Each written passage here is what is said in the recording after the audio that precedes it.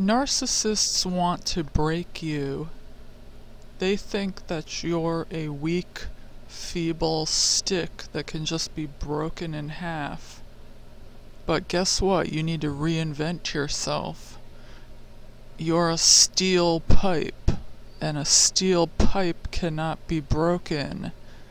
You need to show the narcissist who is boss, and that they're not going to just come around and just break you like it's super easy. Narcissists get personal enjoyment from watching you suffer. They get a kick out of this. It's just, just for fun, for some entertainment for them to make you suffer, because remember, misery loves company, and they want you to feel what they feel every day. They are absolutely and utterly miserable, and so they have to drag everyone else down into their misery. So you have to show them that you are the boss, that you are in control, and that they cannot pull on your emotional strings. So narcissists, even though some of them do have some level of self-awareness, like one of the ones that I was talking to, that he was kind of mixed with bipolar. He could actually hold a conversation, and he had some level of self-awareness. Like he would say, like he said, oh, I just have trouble connecting with people. So if they're mixed with like a bipolar, they have a little more self-awareness, but that doesn't mean they're any less harmful, because I would say he's probably, if I had to guess, I would say he's 20% bipolar, and, well, no, maybe a little more. Maybe like 30% bipolar and 70% narc. So even though he showed signs of being self-aware, he still went ahead and, tried to hurt me, tried to really stab me in the back. So he was able to discern these things, but he was not able to stop it. It's like they just cannot stop this addiction.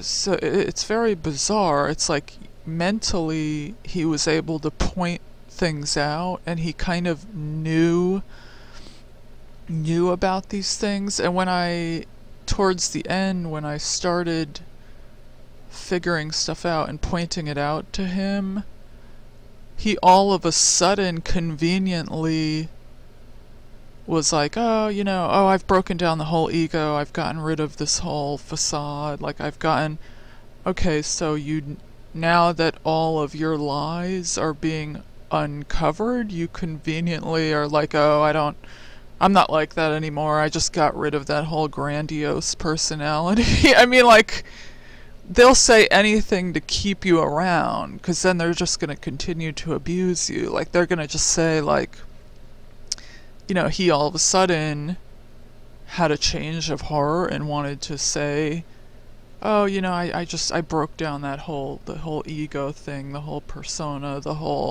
I just got rid of that and I'm not like that anymore. Like, no, no, you're just saying that because I caught on to your lies and I started addressing you on it, and you knew you were about to get caught, so you conveniently all of a sudden change your tune, you know what I'm saying? So narcissists do anything that is self-serving for themselves. So whatever's going to help them get through the situation at the time, they will do. I mean, I'm surprised he even I was surprised that he didn't. I was surprised he even said that much. You know what I mean? but he did have more self-awareness than the other guy. The other guy was just completely, would never, ever, ever in a million years admit to any kind of covert behavior or he would never ever. He was more delusional. He was way more delusional. The guy with bipolar had a little more self-awareness, but still doesn't matter. They're still completely dangerous, and they can't stop it. Even though they're able to acknowledge it, that doesn't mean they can stop it, and they're still gonna hurt you. So it does not matter, so the point is, they're going to try to slowly and systematically break you down and make you their slave, and you're in charge of yourself. Nobody can break you. Nobody can break you down unless you let them.